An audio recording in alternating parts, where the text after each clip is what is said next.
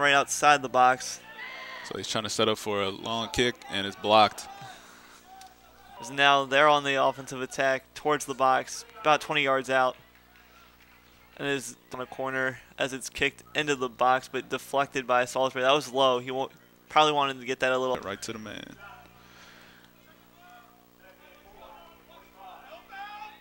But which is dangerous for Salisbury.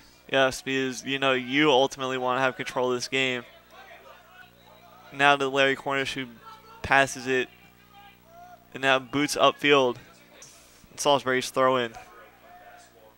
What's your thoughts on the first 10 minutes of action we've seen so far?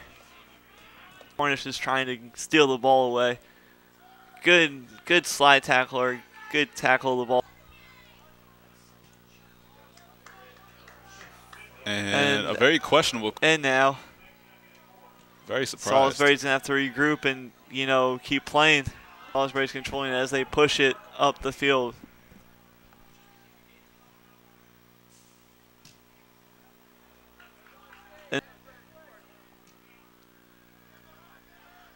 As now York controls it here. So McNeil or just kicks it in here. Looks like he's going to do the latter. Yep. Out wide to Larry. Passes it back. Now centered into the box. Headed as the shot's taken, deflected out by Salisbury, but now back to York.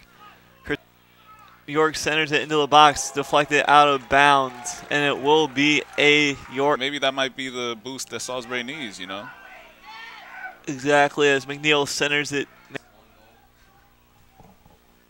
As it's centered now into the box. And as it's kicked towards the box. And officials know what's in and what's out, so trying to help them. Towards the box, it's headed out by York, and a shot goes on the ground, but deflected out of bounds. And a center in the box, and just nobody was there. As York now rebounds. Angled right into the middle of the field, and a foul's going to be called. And the official's stopping it. And the York player got knocked down there, and again, this game is getting pretty testy. Salisbury looking for the first goal. As we now approach under 8 to play. As that ball is centered on it to Chris Humphrey, who boots it upfield for Matt Green, who headers it. And now this is Salisbury's opportunity as it goes into the box. Humphrey will now take the free kick. As now Humphrey pushes it up towards midfield, centers it, but deflected. But able to clear it. And now Salisbury gains control off of a miscommunication there by York. Maintain possession on that side of the field. Regrouping to reset the offense. As Salisbury boots it back down towards York's goal. And kick downfield by Chase Humphrey. As it's kick, rebounding it. As Weaver controls it now, pushing it back now. Back to Weaver, who's got some speed here, as pushing it up towards the box. And he gets attacked by like 3 Seagulls there with Perry ending it with the slide tackle there. Coach did not agree with that call at all. As Humphrey tries to send.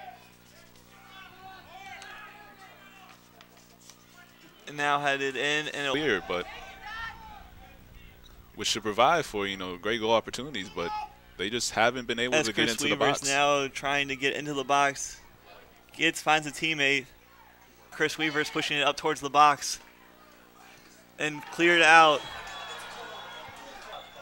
Stop the clock as Chris Weaver gets a yellow card, which is his second and does. And now Crompton controls it here as he crosses it towards the middle of the. And with this and with the magnitude of this game, every possession counts.